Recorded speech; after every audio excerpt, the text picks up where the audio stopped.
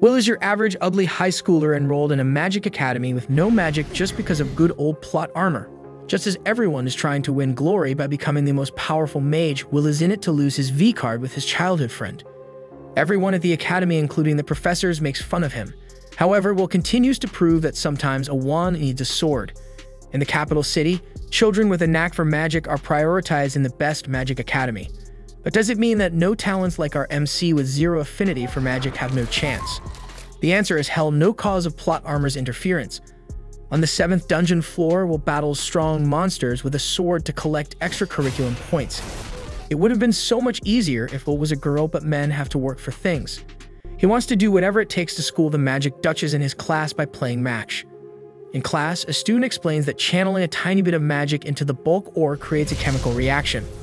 The sulfur produced from it can be used as a catalyst to conjure beautiful flames. Professor Edward compliments him for being right and wants someone to demonstrate the procedure. He picks Will despite knowing his balls have dried up of magic juices. However, he is dozing off in class, thinking who's going to be the next president of the United States. Edward calls out his name multiple times to wake him up. He asks the professor to repeat the explanation, but Edward can't give one fudge about him. He just wants him to come down on his knees and demonstrate the art of earning extra points. Edward's condescending claims is a simple process. He just needs to transfer a little bit of magic and the fire will be lit. Will applies his full concentration on the spell but can't produce any results. Moments later, the professor clicks his tongue, making the whole class laugh. He silences the class, expressing his disbelief that their institute allows a no-show like him to study magic. He believes that note-taking bookworms are only good for doing grunt work. He deems him entirely beyond help. At that moment, a fellow 6th-year student, Cyan, casts a basic fire spell to light up the torch. Edward reminds him that casting without permission is prohibited in their class. Cyan, the arrogant brat who thinks of himself as God, excuses himself for this behavior, saying his pal needed a light. Edward casts dark lighting magic to crystallize the flames. But more so, he intends to make a point. He reminds everyone that magic is more important than cup size. Magic is the supreme authority, giving esteemed status to those with innate talent. The rest can stay in the hallways and clean like a good little janitor. Later in the hallway, Shine and his lackey, the normal cliché of every bully, stop Will from crossing the road. They are about to drop nukes on his ass, but his knight in shining armor Colette comes between them. Shine wants her to join the party and bully him. However, she walks up to him like a gangster, claiming Will is more kind than he can ever be. She tells him to stop bullying her friend, making his face go nuts. Cyan suggests bringing back her friend from Lola Land. He reminds them that Will can never be a magia vendor. Colette feels bad for him having to experience Edward's class. However, he is glad that a cute girl like her is worrying about him. She freaks out at his flattery and claims it won't get him anywhere. But the way she's acting, I believe Will is going to get lucky tonight. He claims that a Jigachad taught him to compliment girls whenever the chance comes. She tells him to shut up before her fist flats his face. All of a sudden, Will silently watches the tower in the center of the city. Colette is worried about this sudden change and asks what has happened. Will says the sky is looking as beautiful as ever. They can't believe the 5 Magia Vanders hold up the sky on a daily basis. Long ago, beings known as celestial hosts threatened humanity's existence and filled the world with darkness. 5 mages stood up in defiance to push back the threat. They created a barrier to lift up the sky. These 5 mages were given the highest honorary title for a mage known as Magia Vander.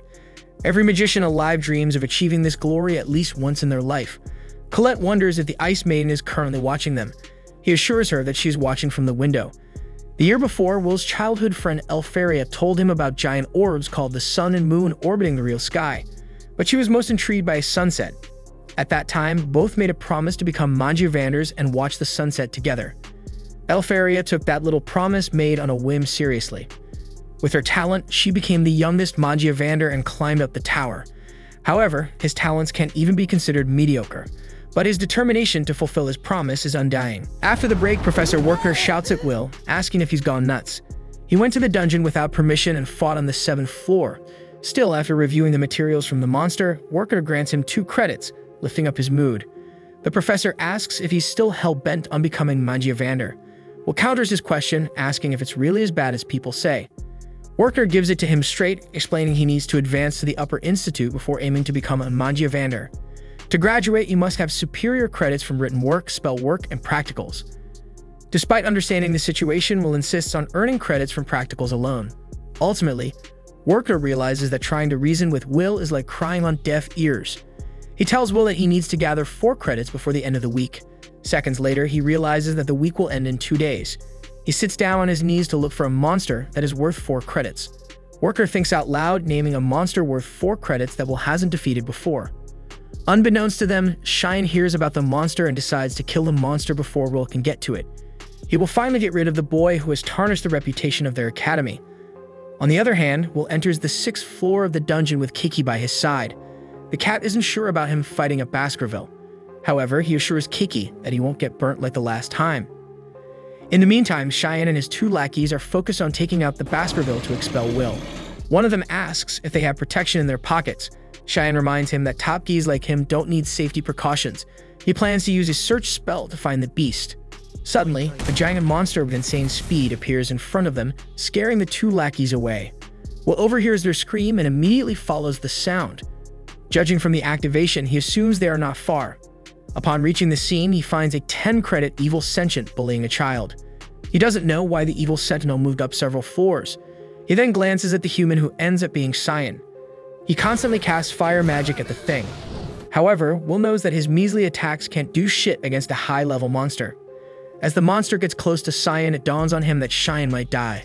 Will realizes he needs to step up and save him. At that moment, he remembers all the times Cyan and his friend bullied him. He asks himself if it's really necessary to save a scumbag like him. Seconds later, he remembers that Elfaria called him the kindest person in the world. He wants to be someone worthy who can stand beside her. Despite being a no talent in magic, he wants to be her sword. Will steps onto the battlefield and saves Cheyenne's ass from getting squashed. He pushes back the monster's feet away from Cyan. Using his muscle strength, Will goes on the offensive and strikes its shell. The impact from the strike destroys the ground underneath them. Back on the surface, Edward rushes to Worker's office in the middle of the night. No, he's not a fan of BL manga. He reveals that Cheyenne and his piece of work council of douchebags went into the dungeon without authorization. He stands up in disbelief that an elite student can pull such a stunt. Edward reveals they are on the 6th floor and asks Worker to send his familiar inside. Upon hearing this, he calms down, telling Edward there is no need to panic. He activates his spying orb, revealing that Will is on the same floor as them. Meanwhile, in the dungeon, the impact from Will's sword and the monster's fangs clashing destroy the 6th floor. He spins around the monster to create momentum and cut down its horn. The monster, angered, pushes him away. Utilizing the distance, the monster throws rocks at him from the destroyed floors. However, Will slices through the stones before it even hits the ground. He then sneaks attacks from above, landing a fatal blow. Cheyenne is watching this battle from the front row seat but still can't believe it. He wonders if he is the same Will Surfort from before. Even Edward can't believe his eyes. That is when Worker states that Will is totally different from them. As the battle continues, Worker explains that Will possesses the robust body of a dwarf. His observation skills can read enemy patterns after seeing them once. He demonstrates this move by countering an attack that the monster used before. He heavily damages the monster, making it furious. Worker claims that in a world full of wands, Will is a lone sword. As the monster unleashes its fire breath, he reveals his true power.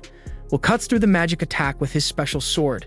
The slash of his sword is like a bolt of lightning, defeating his enemies in an instant. When the smoke clears up, he asks if Cheyenne is injured in any way. He lets out his frustration by biting on his tongue and making it bleed. On the other hand, Edward slams the table with full force. He refuses to believe that a boy with no magic can somehow transcend it. Worker tries to stop him, but his efforts are fruitless. Upon returning to the surface, Will get scolded by Professor before getting the 10 credits from defeating the monster. 5 years earlier, Will seem like your average man who can't get any action. The background NPCs gossiped about Will's lack of magic power. Some think it was just a rumor, but the majority knows the fact to be true. He is just a bait to lure Elfaria to join the academy. However, they think he should be expelled since she climbed the tower and became the youngest Magiavander. He walks to the principal's office with a sad look, telling everyone that it is his last day in the school. Professor Worker stands in the room as a mediator between Will and Cauldron, the principal. She waves her wand and hands him a sword made of special metal that can cut through magic. Unexpectedly, a new Will wakes up in him as he cuts through all the magic circles cast by Cauldron. Worker is so taken aback by his performance that his legs give out and his mouth is left open. In the meantime, Cauldron laughs at the unique thing they have in their hands. She decides to allow him to continue studying at the academy despite his shortcomings. Shocked, Worker repeats what she just said and asks if age is fudging up her mind. He reminds her that Will can't use any magic like Zero. She claims her eyes are not done yet. In fact, she has never heard of anything before. Will interrupts their conversation to shower them with questions. He asks if ascending the tower will be possible if he studies at the academy. With a quavering voice, he asks if becoming strong can help him join Elferia at the top of the tower. Cauldron explains that his dreams will come true, but only if he is diligent and firm against daunting experiences. Only then he can reach the top of the tower. He tightly holds the sword, taking Cauldron words to heat. After he leaves, she asks Werkner to keep a close eye on him like a godfather. She's eager to see his sword's journey to becoming a wand. Back in the present, Will sniffs on chocolate in Willy Werkner's class. The lecture today is about ascending the tower, which means attending the upper academy. Only those can become Magiavanders, the topmost honor a mage can achieve at the top of the tower. Mercedes Collis. There are only two ways a mage can obtain this rank. First, they must create a new type of magic not known by humanity. Second, they must earn 72,000 credit points. Werkner reveals that the majority of mages ascend with the first option, while there are only a minority that can earn 70,000 credits. At this point, his class has no chance of graduating. Ascending the tower is a far-fetched dream, and so he will drill them in his supplementary class, making everyone sob. After classes, Will is like his soul will slip away from the mortal realm without any warning. Colette can't believe Werkner whacked them into taking supplementary. He informs her that Werkner made them take full mock exams and instructed them on exams. She reminds him that his writing credits are at its max. But Will is falling behind because of no talent in spell work. However, failing in one subject doesn't mean he should not study it. Moments later, they find Cyan and his lackeys talking about him defeating an evil sentinel. He explains the whole scene from start to finish. The mob thinks that Cyan's standing in the academy and will reach the top 3 most talented students. However, he knows that everything is just a scam. It's like taking pics of a studio and saying it's a private jet. To add fire to his fuel, he sees Will and Colette pass by him. He makes his way through the mob, grabbing his collar. He wants to know how a talentless brat like him does something like that. Before his sentence can finish, Colette intervenes, forcing him to stop bullying the weak. On the other hand, Edward enters the principal's office to request Will's expulsion from the academy. She does not understand his reasons to expel him when he successfully reached his 6th and final year. Why should she knock him off this far in the game? As he puts it, the academy doesn't need a warrior who's not a mage. Plus, he can somehow surpass magic without using it. She opens Will's previous performance record, sharing his unrivaled written scores with Edward. She also believes that his research sheds light on a unique perspective. He excels to such a degree that calling it mere excellence is insulting. There are many paths open for him in the future. The academy has the responsibility of producing learned scholars for that fateful day. Edward reminds him that Will won't settle for some run-in-the-mill scholar position. He wants to become a Magiavander. On that note, she allows him to test Will to his heart's content. The contents and extremism of the test is up for him to decide. As he leaves, she thinks to herself that Edward knows Magiavanders best. At the same time, Will hides his sword with Colette's help. She comments on him never changing a bit. He takes the insult as a compliment, of course. Plus, the officials won't let them carry a sword on campus, and his roommate Rusty won't let him out without some nuts. Later in the library, they won't diligently study about the Battle of Garzaranso from the magic year 344. The dwarves were a race from another world who were pissed because of exploitation, overwork, and worse treatment than the elves. The dwarves' army was 10,000 in comparison. The tower only sent 1 mage. Colette wonders why Will is studying so hard when his written exams credits are perfect. He wants to revise everything to ensure no credit is lost. More so, Will understands what the dwarves felt. The statement "never give up" gives him determination that can surpass magic. She immediately realizes that this sob line is from Werkner. He kept trying to make his tool up and running and still is in the trying phase. As they have fun in the library, Edward invaded their privacy, telling them to book a room. Nonsense aside, he asks Will to come to the spell training room alone. She didn't know Edward had that type of fetishes. On his way to the hall, Edward reminds him that he's flunking spell class. He will give him a personal lesson, a supplementary only for himself. The two stand face to face with silence in the air. Edward casts his dark lightning spell, destroying an area near his foot. He says that Will's assignment is to land a single hit on him. He will gain 5 spell work credit for completing his task, otherwise will be expelled, leaving him shocked. During this time, Werkner knocks on the principal's door, answering her summons. After entering, he finds a giant orb playing Will's and Edward's match on live. She explains that Edward is conducting a test. Just as she valued his plea for Will to continue studying, she must consider Edward's worry for Will pursuing a delusion. Werkner doesn't have a problem with the test, but the person taking the test. Cauldron forces him to speak his mind. He reveals that Edward is the closest thing to a Magiavander. Sure, he lost before becoming one, but that doesn't mean he isn't an ascendant. Back in the spell hall, Edward casts a low-level dark magic spell. However, Will is unable to comprehend this spell's outlandish power. He leaps in from the side using his superior speed to land a flying kick. Unfortunately, Edward has casted a shield on himself. He claims that trying to break a magic shield with his leg is laughable. He sends him flying with a simple spell. Will can barely open his eyes at this moment. Edward's casting speed is so fast that he can counter his attack. Plus, the last attack was fatal, making him cough up blood. As he tries to gather himself, Edward declares he is going to use 2 spells. His flames burn him to ash and his shield to stop his laughable kicks. With that said, he casts a magical series overlapping a single casting circle multiple times. Will realizes he is going to attack with a barrage of dark flames. The attack hits him directly, pushing him back a few feet. He realizes that beating someone like Edward without his sword is impossible. Luckily, Colette is organizing her locker because there is nothing better to do. She wonders how the lesson is going. Naturally, she assumes that Edward is forcing Will to give him head or he might be fulfilling his spanking fetish. Suddenly, Kiki arrives on the scene injured due to the dark flames. He points at the sword locker, telling her that Will is dangerous. Meanwhile, Edward states that Maggiovander is the pinnacle of magic while his skills are not even mediocre. As he approaches Will's lifeless body, he reminds him about the Battle of Garzaranzo. He reveals that the dwarves rebelled with an army of 10,000. He asks Will how many mages were sent by the tower. He tries to get up and answer the question, but Edward steps on his head, saying there was only 1 mage. Despite this, Will doesn't lose hope of winning. He grabs his leg, forcing him to move. At this point, Edward is confused as to what noble reason Will holds in his heart that drives him. He tightly holds his heart and says he wants to stand whom he loves with all his heart. He will fulfill the promise made with Elfaria to watch the sunset. Shocked to death, he can't believe that Will is aiming to reach the pinnacle of magic just for some worldly love. But he can't give one shits about what Edward thinks. At that moment, Colette rushes to the scene and gives him the blade. Edward attacks with killing intent, but Will slices through the attack. He casts a barrage of spells. Instead of running away despite his hands and feet shaking, Will knows that passing through the flames is his only option of winning. During his run, Will explains there is more to the Battle of Garzaranzo than what people know. The legendary dwarf commander landed a hit on the mage, making him acknowledge. The sword did reach a wand even for 1 second. He uses the smoke from the attack to launch a powerful strike from Edward's blind overhead. His power is enough to break the shield and land a hit. Edward doesn't say a word except rewarding him with the 5 spell credits and leaves. On the other hand, Cauldron laughs her lungs out, complimenting Will's power. 10 years ago on that day, Elfaria was going to the Upper Institute. Will was following her like a loser. She turns to him, reminding him that he's the kindest person in the whole world. This is something that she will always know. With that said, she says goodbye and turns her back to him.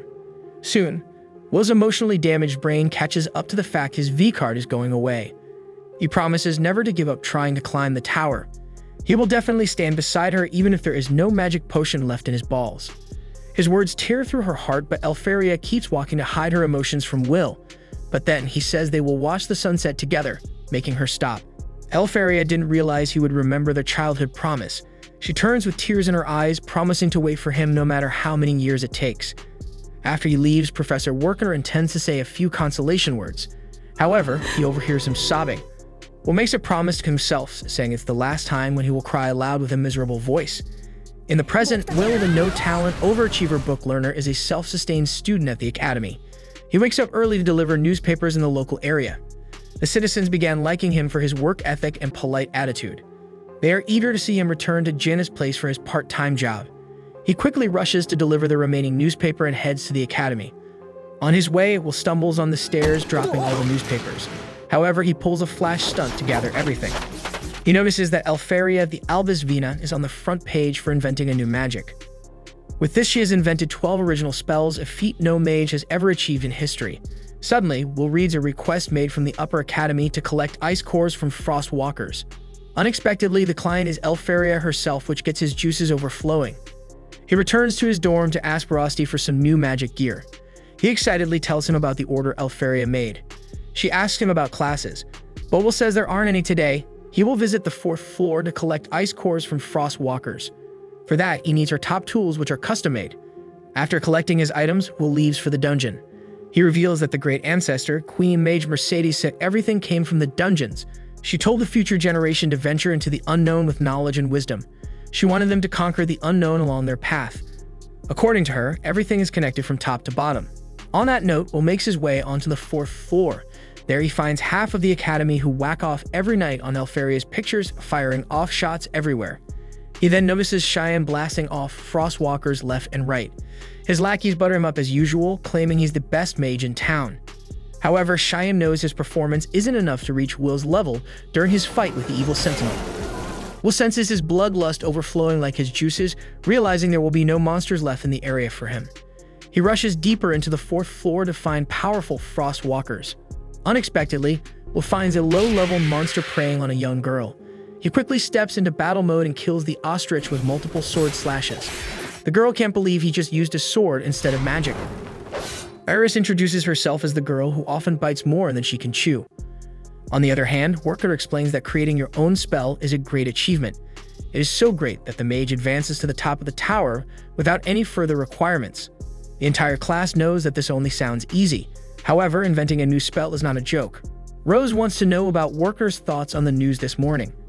He claims that creating 12 original spells made her the best mage in human history. She asks if Colette is jealous because Will is going to the dungeon for Elfaria. Worker scolds them for causing a commotion while the class is still in process, but she's still worried about Will's intentions for stepping into the dungeon. Back in the dungeon, she asks if he's the senior from the 6th year who can't use magic, making him the first of his time. Will finds it odd that someone like Iris would call him a senior. However, she wants to respect the person who just saved her life. She wants to help fulfill the Upper Academy's order and help them keep the sky from falling. Will reveals that Iris is not exaggerating her claims. The sky they are under is not real. It is just a barrier in the sky held by the power magic of the Magiavanders. According to the lore, the world will be plunged into darkness once again when the sky falls. That is the day the calamity will be upon them. They are learning the order not because everyone admires the Magiavanders, but because they want to help them keep the barrier running. On their way, Iris mentions that she has met with Elfaria once before. One day, she was surrounded by a horde of monsters ready to devour her. At that point, offering her body to them was the only option. But Elfaria saved her in the nick of time from getting eaten. Afterward, they talked about a lot of things like boys and the ways they try to get inside their tunnel. With that said, she dedicated her life to Elfaria. Upon hearing of the order, she got so excited and unintentionally ventured deep into the 4th floor. However, after looking around, she realizes that most of the students have already cleaned out the area. Even her search spell can't pick up anything in the area. At the same time, Will goes down onto his knees and starts observing the area. Iris, a magic user, can't understand what he is doing. He claims that Frostwalkers leave ice shards when walking. Most of them are between 0.5 and 1 mile wide. However, this is double the size. This means that there is a colossal size of a head. Iris can't understand how a non-magic sure can sniff out such details when her search spell isn't working. He explains that magic is great and all, but it is not absolute, especially in the dungeon. He can match magic users with knowledge, wisdom, and experience. Iris is shocked that experience can be a factor in survival. As these words are uttered from her mouth, a giant Frostwalker jumps out of the cave and attacks him. Will is forced to jump out of the way with Iris. The Frostwalker lets out a huge yawn, freezing the surrounding area. Iris knows that Frostrex is an advanced subspecies of the Frostwalker lineage. It is a monster that is worth 6 credit points. At the same time, the monster attacks with its ice breath, freezing everything in its path. Will carries Iris out of the way and tells her to stay put in one place. She tells him not to act recklessly as the monster is too strong for him. Physical attacks don't work on the monster. This is the reason the monster is known as the Dwarf Killer. The only way to defeat it is to use long-range magic, otherwise the monster will freeze him to death. Will tells her not to worry as he has defeated this monster many times. He leaps into attack, making the monster unleash his breath attack once again. However, Will masterfully slides underneath the monster to take advantage of his blind spot. Not knowing where he is, the monster launches a rapid-fire attack at the cave ceiling, hoping he will get hit by the rubble. Iris is forced to save herself from the rubble and take shelter behind an ice wall. She sees Will taking advantage of the smoke and rubble to hide his movements. He masterfully runs behind the monster and launches the magic item at him. He then goes back and forth, wrapping it around the tightrope. The monster constantly unleashes breath attacks, but Will continues wrapping the wire around it. He knows that physical attacks don't work on him as the Frostrex's only weakness is fire. And since explosives are also made of fire, this means that Will can defeat it with ease. He lights up the fire which travels around its body, enraging in flames. The moment the fire hits the explosives, it causes the monster to burn to ashes, giving him a flawless victory. Afterward, the wires from Rorty's magic tool retract automatically, making it a magic tool with creativity. Iris is shocked by his performance on the battlefield and wonders what it would be like in bed. She goes all dark and bitchy when assessing his powers. As it turns out, the note talent is something else entirely. There's a big difference between the rumors and reality, but reporting this find is the real problem. Suddenly, Will tells her about finding the core which completes their mission on the 4th floor. On top of the tower, Iris walks in the hallway assessing his talents with more detail. She realizes that Will makes up for the lack of magic power with creativity and ingenuity. Not to mention, his battle sense is something that can only be obtained by tremendous experience. She opens her hair and concludes that Will is indeed not a mage but a very talented warrior. Before entering the main room, she apologizes for intruding. Inside, she asks the Magia Vanders for a moment of their time. She asks if her presence in the room is disturbing them. Harriet Wiseman takes on a condescending tone, claiming it's just the insignificant meeting that makes her skin crawl. They are usually busy with keeping the barrier from getting breached and the world from being destroyed. Zio claims that the celestial hosts outside the barrier are just watching them peacefully from the other side. He is worried that they don't have the numbers or strength to fight them head-on. Eleanor mentions that they need more elite images for the fateful day. They can't allow the lore to become a reality. Zio cuts to the chase, asking how things are on the Watcher's end. Did she find anyone worth spending their time on? She reveals that an interesting prospect came up in her search. He can't use magic, but is an impeccable warrior. Some of the Magia Vanders instantly refuse this idea, but Zio will train anyone as long as they are good. In the end, they decide to wait until the upcoming Grand Magic Festival, hoping that the talented ones will rise up from the masses and leave the trash behind. The Regarden Magic Academy has conditions for qualifying for the Upper Institute. Normal candidates must obtain 7,000 out of the 12,000 total credit points in the academy to advance. That is the one absolute condition of becoming a Magia Vander. In the training hall, students are required to defeat Stone Golem to get credits in spell work. Cheyenne casts his signature flame magic Crim's Serve to annihilate the golems. Colette uses the rubble from his attack in addition to Earth Magic Steer Viola to crush her enemies into nothingness. The teacher announces that both have passed the test. Cheyenne with 9,889 credits and Colette with 7,340 credit score. In the meantime, Will is busy dodging the golem's attack. Without his sword, he can't do shit against it. Still, he instinctively rushes in from its side and prepares to punch it in the guts. The other students on the sideline who love backseat driving ask what he is doing. They can't believe that a student from the Magical Academy was planning to throw a punch. They tell him to use his wands. These insults from the side distract Will, giving the golem a chance to sweep his bum away. This gives them even more chances to taunt him. These thugs describe the whole situation again, saying they expect nothing less from a book learner who is an eternal failure. After having a quick laugh, everyone directs their attention toward Lehana Owenzos, one of the top 3 at the academy. She casts Sage's Leo, creating arrows from lightning. At the same time, the elf Wignall Linder casts Wind Magic. Lehana's arrows pierce through the golem's armor, rendering his mobility useless. She then simultaneously casts another banger to destroy it. Meanwhile, Wignall's spell is on the elegant side. It creates a whirlwind, destroying its target mercilessly. Then comes the third member, Julius Reinberg, with over 10 credits, enters the competition with his ice magic. He silently casts his icy roses that take root in the golem's armor. Moments later, as the flower blooms beautifully, all of the golems are turned to ice. Unexpectedly, he also freezes the golems that were meant to test other candidates. At this point, Lehana realizes that both Julius and Wignall have lost touch. He reminds her that the revel is drawing near, and so losing their touch isn't an option. Julius walks up to them and declares his intent of the war. He expects that the two of them will accept a gift from him before that. However, Wignall slices the rose into pieces with wind slashes.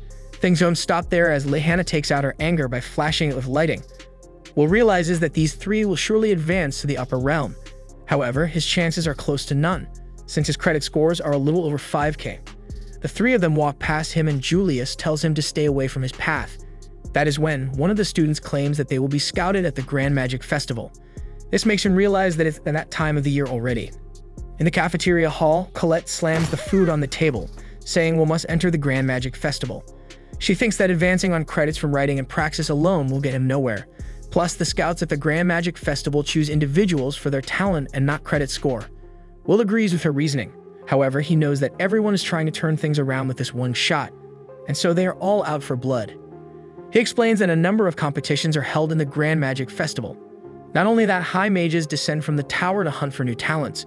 Despite his hesitation, Colette thinks that this is his only chance to advance to the upper academy. She reminds me that there are major factions up there. The Lightning Lord's wand Thorsius Fast, the Scared Elf's wand Elif Cannon, the Flame Emperor's wand Incendia Barham, the Ice Maiden's wand Albus Vina, and the Light Sovereign's wand Mysteria's Noah. She claims that his life will be sorted if one of the 5 factions chooses him. This will also give him a chance to showcase his true powers and change people's opinions about him. He truly appreciates her worrying over him. However, he thinks that his participation in the Grand Magic Tournament would just make it a regular sports event. Plus, the things that happened 3 years ago still haunt him. Colette knows that the 50th Grand Magic Festival was named the worst of all time. Will says that getting over those memories has been hard for him. Later in the evening, near the locker room, they find students practicing for the Grand Magic Festival. Colette emphasizes this point heavily, claiming scouts from other departments will also be picking students at the festival. He can vouch for other parts if the scouts from the tower don't choose him. However, Will already told her that it ain't happening. He can't use magic, and that's that. On that note, she forgets about him ever joining the tournament and goes by her day. Moments later, she notices a barrier spell on the trap door. She can easily break the barrier by force. However, the bang will catch everyone's attention. Unexpectedly, Kiki uses her abilities to dismantle the barrier without a sound, revealing stairs that go down. They find an underground gambling operation held by backbenchers. Colette can't believe that they are running an operation where the teacher doesn't pay much attention. Unexpectedly, they find Cyan at the event watching quietly from above. He shouts at Will for invading his privacy. Suddenly, Colette comes between them, telling them to shut his trap. Now Will asks him about his purpose since he's not betting. His 2 lackeys speak up, saying Cyan would do nothing like that. It's completely not like he is worried about the spread between him and the top 3. Plus, the thought of them ignoring him never crossed his mind even for once. At this point, Cyan tells them to shut up before they strip him naked in front of the chick. Colette teases him about being scared of letting the spotlight go beyond him. Cyan claims that his credit scores are almost comparable to the top 3. He just lost a few credits on writing. Still, he has been working hard ever since that incident with Will, and so his magic skills are comparable to them. But he doesn't understand why the hell his lips are running and explaining himself to them. After finishing spell brewing class, everyone closes their books, wanting to escape from the jail. Will wakes up Kiki to leave. At the same time, Colette stops him and asks if he is free for the day. She wants to explore the dungeon with him. However, Will apologizes as he needs to complete his shift at Jinna's tavern. Her tavern lies in the slump area where the exploited dwarves come daily to quaff their alcohol. The sounds of their laugh make Will work there every day. Jenna cooks a few meals and asks Will to serve them. The dwarves are pretty chill with Will at this point, especially Donna, who gets hand-delivered newspapers from him every day. He pities Will for working hard every day. He reminds him that someone with his magical talent can't get any scholarships. Donna knows that the Grand Magic Festival is coming up. He tells Will that his situation will be much better if he's in that. At that point, Jenna tells him to quit chit-chatting and get back to work. She thinks that his buddy is working much harder than him. Unexpectedly, Rosti is filling in to help Will with the dinner rush. He accidentally bumps into her and apologizes for putting her through so much work. Although she thinks that working without magic is a fresh experience, it makes her understand how the people on the other side live. Moments later, Jenna asks him to bring a few other part-timers just like Rosti. But the dwarves think that Will deserves a pay raise as he works twice as hard. Back in the washing area, Rosti mentions that Will receives a low wage from Gina. He can probably ask Professor Worker for a better job. She is sure that he will arrange something. Will knows he would be troubling him more than he already has is not his style. Still, there is more to it than pay. He loves working with the dwarves. Their incredible hard work earns his undying respect. A spoon falls from the tower of dishes, forcing me to duck down and pick it up. At that moment, Julius walks into the tavern with his lackeys. He immediately hates the vibes of the whole place, but his lackey claims that this is the only tavern open in town. At that moment, Will catches his eyes. He can't believe that the no talent works there. He laughs super hard that the no talent is fitting in with the smelly dwarves. Donna wants to pay him respect for the insults at Will, but the other dwarves stop him, knowing the consequences. Julius takes on a condescending tone while talking to Donan. He asks what that look in his eyes is. He doesn't shy away from reminding them that they are immigrants from another world.